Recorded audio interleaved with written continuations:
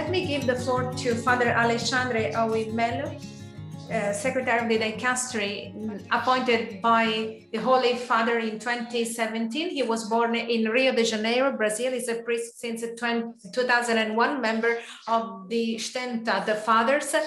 He graduated and has a PhD in theology with a specialization in Mariology. So let me give him the floor. Father, you have the floor. Thank you. Thank you, Gabriela. Dear families, bishops, priests, ladies and gentlemen, at the beginning of this forum, we have a provocative question that we're going to share with you. Where are we with AmorisLaetitia? Where do we stand with AmorisLaetitia? This is a very necessary question to evaluate the reception of a long synodal process on the family, realized at the beginning of Pope Francis' pontificate. A brief introduction to start. Let me share with you a personal testimony. In Rio de Janeiro, when I had the grace to accompany the Pope in July 2013 on the occasion of the WYD there, he told me that it would be good to have a synod to face such a challenge. As a matter of fact, the vocation and the mission of the family today was the first great theme tackled in a synodal way in his pontificate. It was one of the first great intuitions, pastoral intuitions of the Pope. And for that, he convened not one, but two synods in order to tackle all these challenges together. And I'm saying this to stress on the attention the Pope devotes to this theme. It is not just one more theme, it is a core preoccupation of the Pope that is collected in AmorisLaetitia. For that, as Cardinal said before, on many occasions he has asked us what we are doing as a dicastery for the pastoral implementation of AmorisLaetitia. In fact, the Apostolic Constitutions Episcopalis Communion, which renewed in 2018 the system of the synods of the bishops, envisions three stages: the preparatory, the celebrative, and the implementation phase. The third phase was not clear enough in the previous processes, and so the Pope now said we are now in the implementation phase, and we can say that as far as the 2014 and 2015 synods, we're still not in the implementation stage, and our dicastery needs to accompany this phase. All the family year, AmorisLaetitia, and in particular this forum and its provocative question must be read in this context. This question, where do we stand in the implementation of AmorisLaetitia, was central to organize this forum, and we sent a year ago a questionnaire to each bishops' conference in order to take stock, to make an examination of conscience and confront at the local level about the reception and the implementation of the apostolic exhortation. And we would like to thank the bishops' conferences for sending us their answers. The Secretary of the Synod tells us that not even them usually receive so many answers to their consultations before each synod. We are aware of the difficulties of this consultative process that have to do with internal and external communication, and in particular in an extraordinary time of pandemic in which we are still living.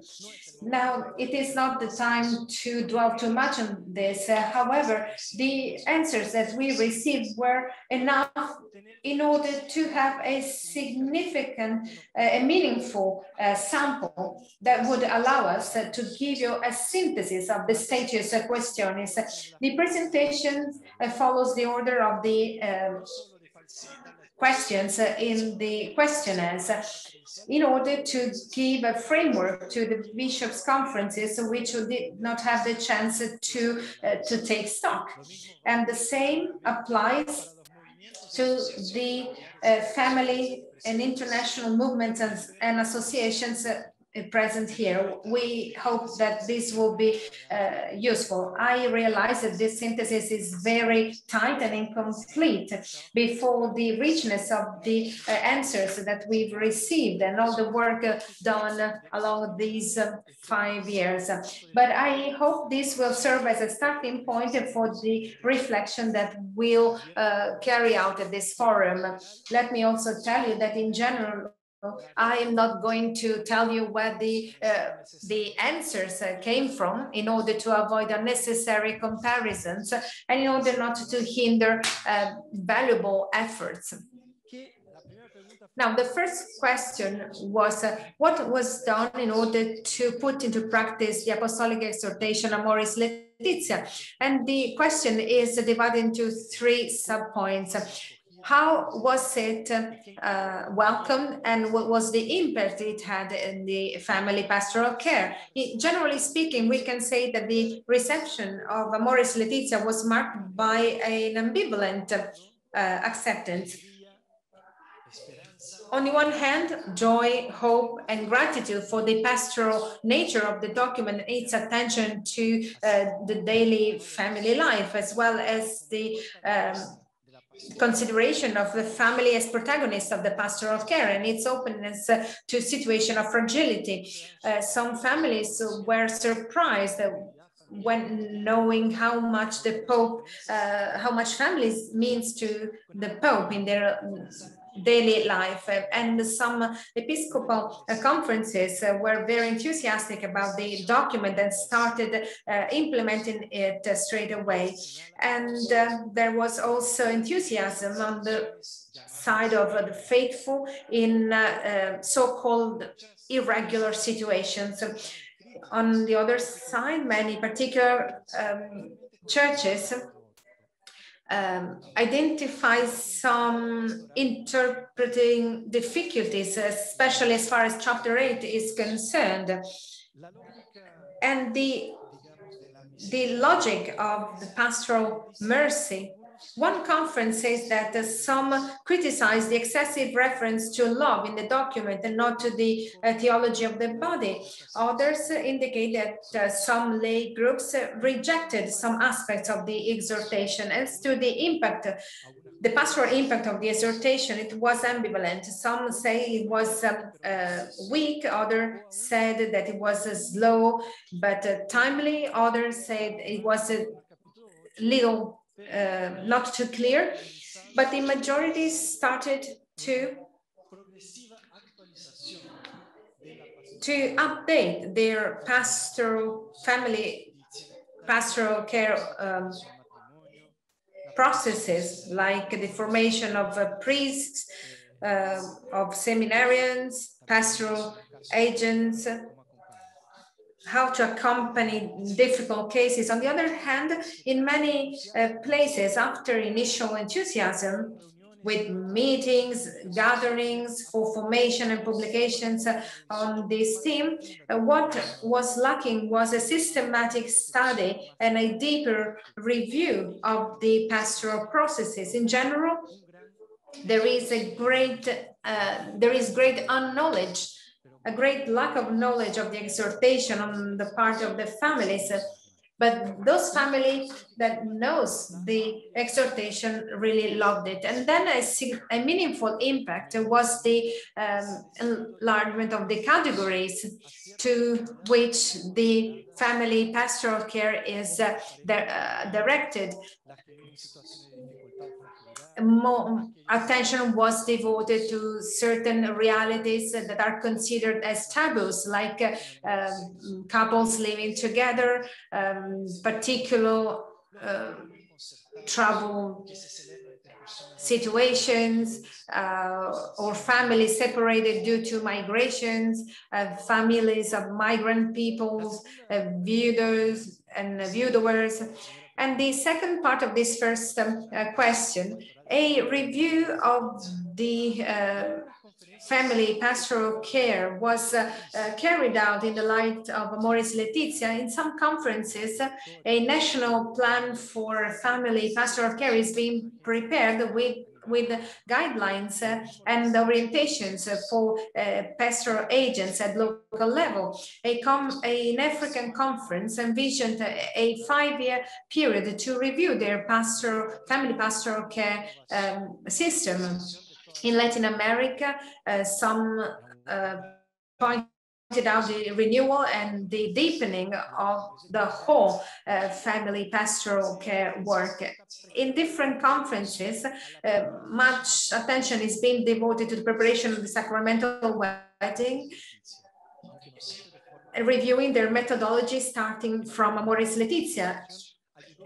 Even if not always in a formal way. In some places, the exhortation helped to review also the catechetical itineraries and the youth ministry simulated by a transversal work with different pastoral entities like youth, vocational, etc. Some other conferences deepened the exhortation, devoting part of their plenary assembly.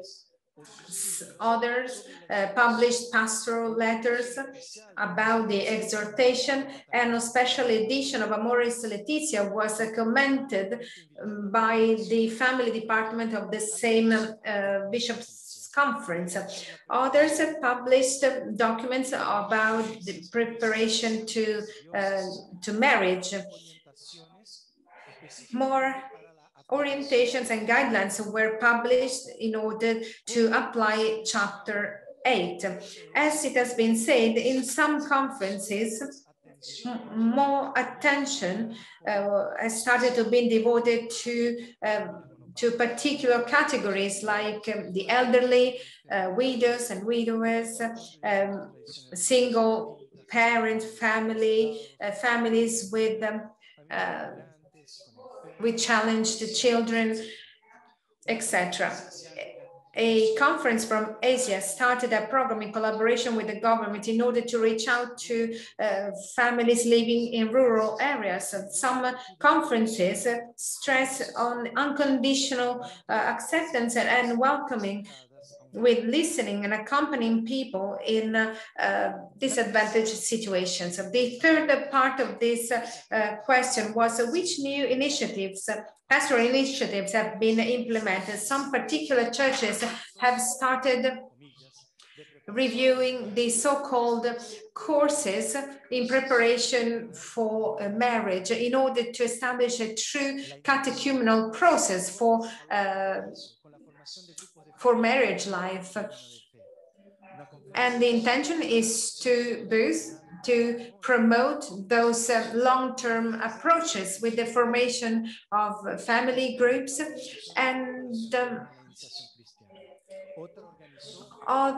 another organization organized a bimensual itinerary of personalized and customized accompaniment for the sacrament of marriage. However, pamphlets and sheets and explanatory studies were also published in order to better explain the exhortation. Sometimes these materials are accompanied by formation courses or training courses for pastoral agents or families in the parishes.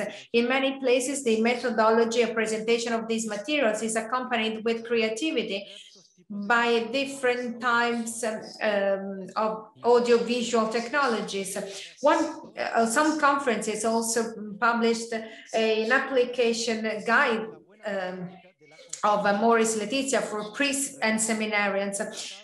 The good practice of accompanying the engaged couples is being consolidated by the forming mentors or family consulting entities, and parish meetings are being organized for the families. The parish reality seems to be particularly adequate for the application and implementation of AmorisLaetitia. And one conference speaks of a project that trains missionary couples. Another one promotes ecumenic prayer gatherings, and an active methodology is also sought after, where the engaged couples will take the leading role. As to the composition of ecclesial structures, organisms of family pastoral care at the national, diocesan, and parish level have been established. One European conference says that they started a department for the family in 2021. Another in Asia tells us that they have created family groups in charge of the family pastoral care. Another created a pastoral council for the family, and in other realities, the Laity work with the family pastoral care work and receive a remuneration for that. In some countries, new ecclesial tribunals were open, and they are studying actively the exhortation. And then a judiciary pastoral work was created in another reality in order to regularize the marriages. And then the pastoral accompaniment of the couples in crisis in some countries in Eastern Europe. And in other realities, the presence of family orientation services presence is quite strong. Services of accompaniment and orientation to women who had miscarriages have also been established, or on sexuality and education to affectivity and sexuality. And an African conference started a program of 5 years on the usage of natural methods for family planning. One conference promoted a 3-year initiative dedicated to motherhood and fatherhood, another one to the elderly and solidarity and intergenerational solidarity. So 3 years are dedicated to these 3 themes. And another conference published a document when there are people with disability. So many initiatives, thank God. Which difficulties? Well, there are external factors like like consumerism, the lack of time in the families, and the lack of pastoral agents to devote to formation and spirituality, migration, which sometimes divides families, the resistance or lack of interest of the same families to become active subjects of the pastoral care, and some communication means criticized the chapter, the 8th chapter of the document. On the other hand, there are other factors internal to the church. like, for example, that many communities are aging, or that there are irregular families that are still looked in a negative way.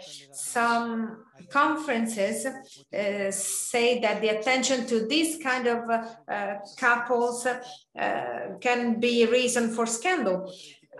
Another example, the confusion in the interpretation of chapter 8 of the document, or other themes addressed in the document, and then the lack of personal and pastoral conversion, the resistance to change, the lack of formation and training and motivation of pastoral agents, as well as the lack of pastoral means and financial resources, and also the difficulties with translations to native languages.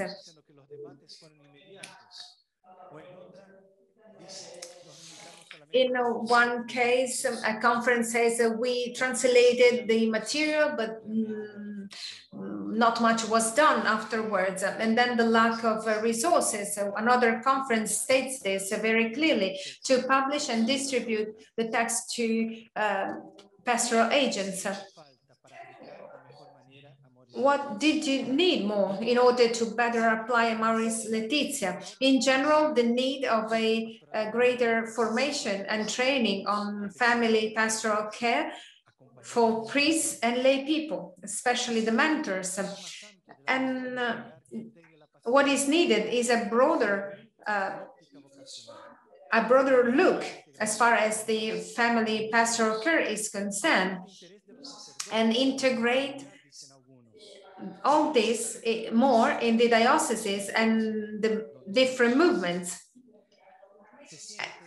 And it is also perceived a lack of ecclesial capacity to attract young people, the need of a missionary conversion, and to speak a more lay language, and then more quality dissemination. The dissemination of more quality material. Some bishops' conferences are still asking more clarifications on how to interpret the document, especially chapter 8.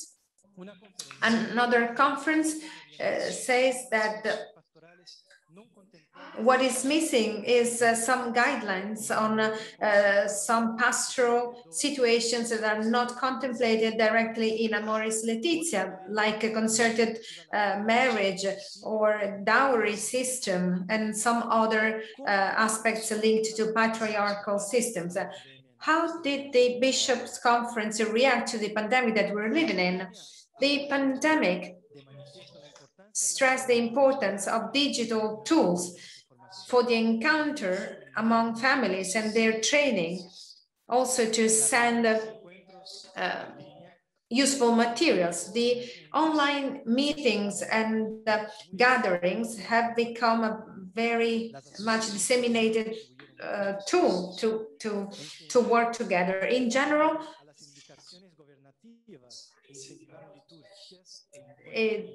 the Bishops' Conference in general adhered to the governmental indications, and some say that the families prayed more together, and that the church privileged in other realities individual accompaniment. In other countries, digital campaigns for families and children were established, and another speaks of a greater participation of the family in the domestic church. The pandemic also contributed to valuing the family as a domestic church and its role to cultivate spirituality and community. Many marriage celebrations were postponed, and the most vulnerable people were accompanied in general by specialized services. There were more donations and more participation of volunteers. Institutions like Caritas, San Vicente de Paul, and others have been very active in almost all countries. Support to the elderly and the poor is mentioned. In those countries where the pastoral care of the elderly is well structured, a more direct contact was observed with the elderly. And a conference pursues the objective that the same elderly be digital missionaries and prayerful missionaries for the families. And the Dia de los Abuelos was established. Subsidies for the creation of the Dia of the Abuelos was asked. And there was a support, ecclesial support also in situations of emergency, like homeless people, vulnerable people, people who need to work, etc. Handicapped people are probably those who suffered the most from lockdown and isolation. In some places, they had some kind of support via telephone or via internet. One conference says that they have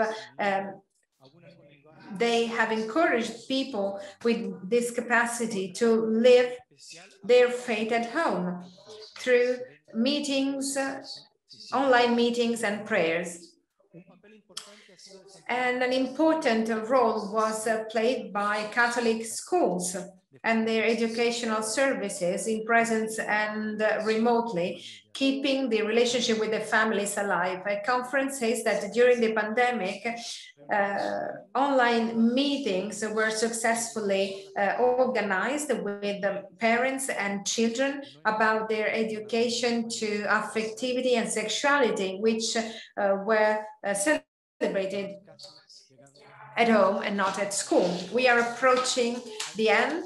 The last question. There are tools or family pastoral care practices experimented throughout the pandemic that can be proposed after the health emergency is over.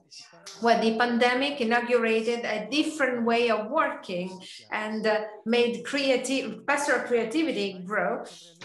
The online, some conferences ask themselves whether the online means are really adequate in order to evangelize.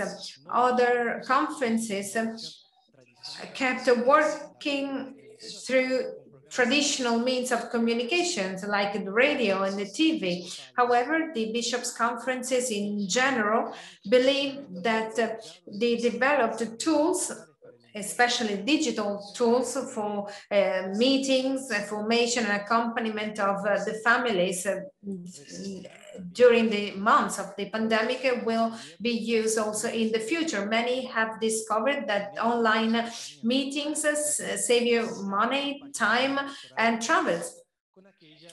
But there is a need to mix presential pastoral care and the online one. And then the digital divide, of the elderly people was reduced at this time of pandemic because many people have learned how to use digital tools, which they didn't do before. And the domestic church is likely to be valued very positively also in the future, and it's a potential as well as some campaigns and projects realized during the pandemic. In many places, that simple message was retrieved, that the family that prays together stays together. So finally, the whole service offered to the most vulnerable will continue because it is necessary to look forth, to go forth, to reach out to the most vulnerable people was an experience proper of this time of pandemic. But of course, in order to continue, we need to empower lay people, the family, and the young. By way of conclusion of this synthesis, it was very quick, and I apologize for speaking so quickly. We realized that much was done in order to implement AmorisLaetitia. However, there's still much to do. All in all, this is a very heterogeneous process based on the diocese and the families. Not all the themes relating to the family pastoral care were developed sufficiently in the dioceses and the parishes. Many families still have not been touched by the exhortation. There are different kinds of difficulties that needs a more decisive application. In particular, the scarce reference to some areas made us reflect and led us to choose some concrete themes for this forum. The criteria was to identify some fields that can feed the families from within in order to put in place, first and foremost, an evangelizing effort, as we read in AmorisLaetitia number 200. In other words, we need to help the families live within the necessary conversion for a new thirst of evangelization in the church. That's why in these days, the forum, we're going to reflect together on these themes that we have chosen. So since we cannot tackle all the themes in AmorisLaetitia, we have chosen these areas, and we hope to be able to take the most out of this forum. So thank you for your attention, and I wish you all a fruitful forum.